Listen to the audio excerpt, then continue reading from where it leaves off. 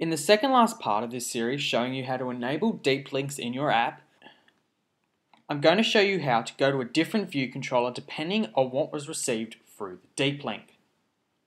To do this, first we have to set up a second view controller.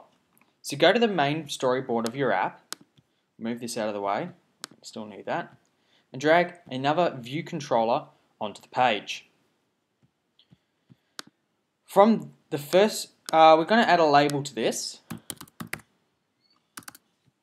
just so we can tell the difference between the first normal view controller that the app normally opens to and this second view controller. So let's go to the first view controller and control drag a segue from the first view controller to the second view controller, just to show segue. Click on this segue, go to the attributes and make this go to with deep link. So we'll go to this with when we have a deep link. Back in the app delegate, we want to go into our deep link URL receiving function. Get rid of this row, this line here.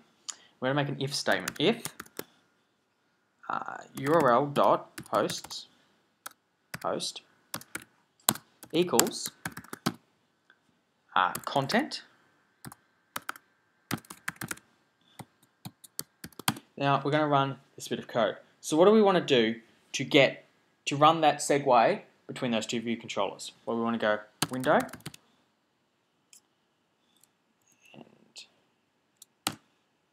we need a question dot root view controller dot perform segue with identifier.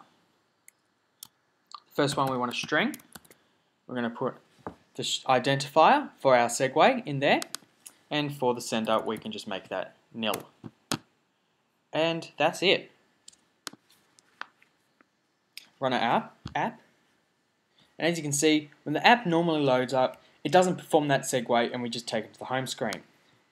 We click the home button, go to Safari and type in deep link app, and without anything passed in the URL, again it just takes us to the home screen or the blank root screen. And one last time, go deep link app and we go content. Finally, our app will perform that segue and we will be taken to the screen with our label. In the next and final video, where I talk about pairing your app to work with deep links, I'll show you how to pass information to that view controller from the deep link URL and, of course, do stuff with it.